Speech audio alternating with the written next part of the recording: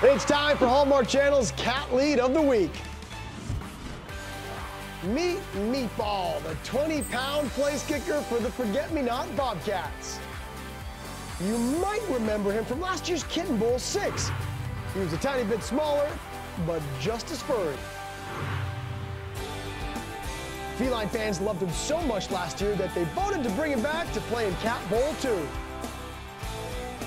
Meatball isn't letting his fans down by doing what he does best, napping.